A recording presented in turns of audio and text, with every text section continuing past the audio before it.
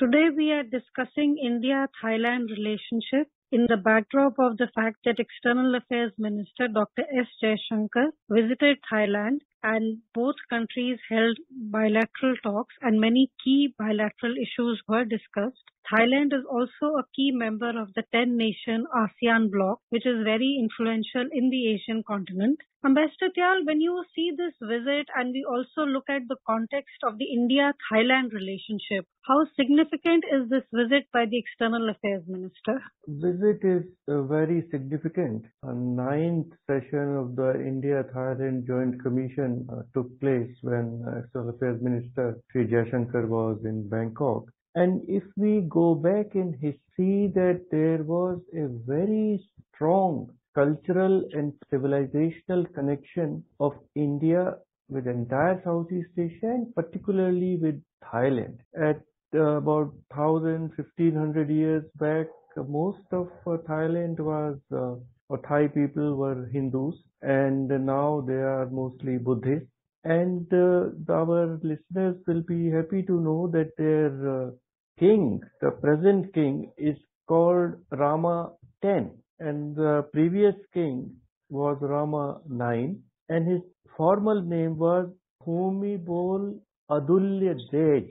Adulya Tej is just a apabhransha of Atulya Tej. So there is a very good civilizational connection. And if we look at contemporary Thailand of today, it is a very important member of 10-member ASEAN. It is the second largest economy in ASEAN, as well as second largest in the Greater Mekong sub-region. And as India focuses on Act East policy, connecting with Southeast Asia, the importance of Thailand is very great.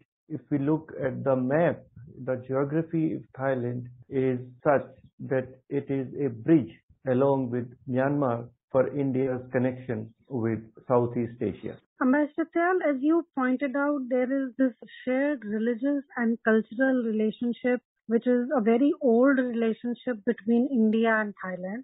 We also saw that the External Affairs Minister, he offered prayers in the Brahmin office of the Royal Court. He also visited the temple of the Buddhist temple, and he also pointed out to the fact that the External Affairs Minister tweeted Wednesday that our contemporary partnership with Thailand draws so much from history and culture. Would you say that the fact that there is a shared cultural past, there is a historical past which both countries share, do you feel that somehow that helps in taking the present bilateral relationship forward and in making it stronger? It does, as we have seen not only with Thailand, with Laos, with Cambodia, with Indonesia, where there is a strong cultural and civilizational connection, mainly through Hinduism or Buddhism. In fact, in Thailand, in Bangkok, there is a very large and very prosperous community of Sikhs, and they are doing very well economically and contributing to Thailand's economic success. So this connection is there, and some strategic thinkers, some philosophers, they sometimes say that Southeast Asia is really seeing influence from two sides. One is the Chinese Confucianist influence, and the other is the Indian civilizational Buddhist influence. And it is very important that India leverages its Buddhist and civilizational connection so that the people of not only Thailand but entire Southeast Asia look at India in a more deeper sense, not just a transactional sense of how much aid or how much commerce is between their country and India. Mr. Tyal, we also saw that trade was one of the issues that was talked between the two nations. And Dr. S. Jaishankar, he also said that bilateral trade between India and Thailand is close to $15 billion and this will increase. He also said that we are looking at enhancing trade through the India-Myanmar-Thailand trilateral. So this India, Myanmar, Thailand trilateral, which is something we have been discussing for a while.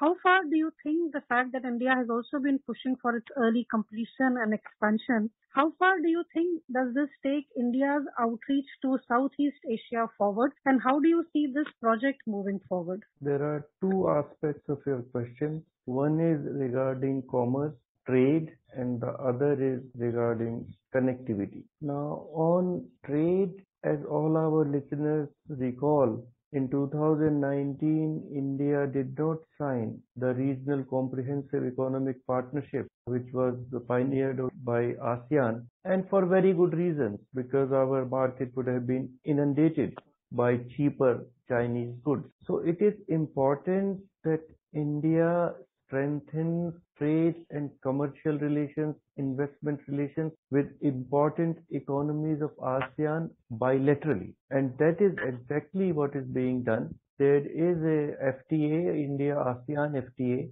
which allows reduction of duties for exports of the two countries to each other. And the trade is already has crossed $12 billion, and perhaps this year it will be $14 billion. And very important aspect of our engagement with these more mature and advanced economies of Southeast Asia is that India wants to be part of the manufacturing value chain, where these countries, whether it is Malaysia, Thailand, Indonesia, Philippines, Singapore, they are heavily involved, and India is not so active. And we need cooperation and partnerships with all the countries of ASEAN, particularly of manufacturing hubs like Thailand and Malaysia, so that our effort towards Atmanirbhar Bharat as well as to increase exports by participating in the manufacturing value chain increases. And the second part about connectivity, I am afraid it is not looking very optimistic, because the trilateral highway, which is 1360 kilometers, starts from Moreh, Manipur, Thailand border, goes to Mandalay in Myanmar, then Yangon, and then to Mae Sot in Thailand. And because of the internal political situation in Myanmar and the very strong military regime, which has put respected Aung San Suu Kyi, their former leader, into jail, the working of international agencies, international groups to help Myanmar has become very difficult. In the road, in part of the trilateral highway which passes through Myanmar, there are 69 bridges to be constructed. India is trying to help in constructing those bridges and about 150 kilometers of road. But it would be better if countries like South Korea, Japan, Asian Development Bank, etc., help Myanmar in constructing these roads. But because of the difficult internal situation in Myanmar, these countries are not coming forward. So a realistic assessment would be that trilateral highway would still take some time to be completed. Bajratel, you also mentioned RCEP and the fact that India stayed out of it, but we also find that this gives China quite a significant role when it comes to the region. How do you think India manages the Chinese influence in the region? And do you feel that there is a sense that India always has also to compete with the Chinese influence, whether it is in our neighborhood or whether we go to Southeast Asia and we look at countries like Thailand, Philippines, and others? If we look at our neighborhood and also towards Southeast Asia, then it is a fact that China's footprint in these countries is increasing. The total trade between China and the 10 countries of ASEAN is about 650 million US dollars, and our total trade with all the 10 countries of ASEAN is about 100 billion US dollars. Similarly, there is a great disparity in the Chinese investments in these countries. Also, China has a proximity to these ASEAN countries through Mekong River as well as physical connectivity. So, in my view, it will not be a correct approach for India to really try to compete with China in Southeast Asia, in East Asia.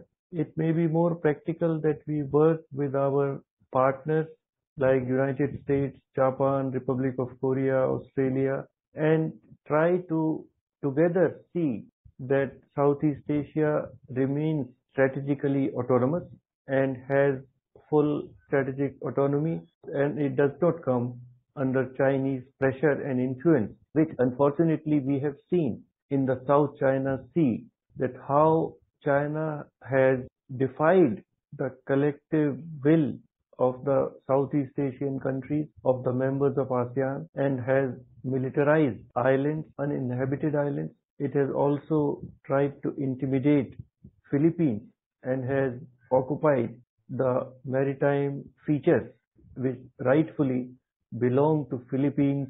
They also belong to Vietnam, some of them, and even to Malaysia. Some Natuna Island, China is, which is under the sovereign territorial maritime territory jurisdiction of Indonesia. There also China is trying to make inroads. So there is a lot of pressure from China, all Southeast Asia, and India should work together with other democracies so that the pressure can be repulsed by the collective will of 10 ASEAN members. We see that Thailand is not just a strategic partner of India in the region and bilateral ties. We also see that there is an upswing when it comes to defense and security ties with Thailand. With these comments, we bring today's discussion to an end. Thank you. Thank you.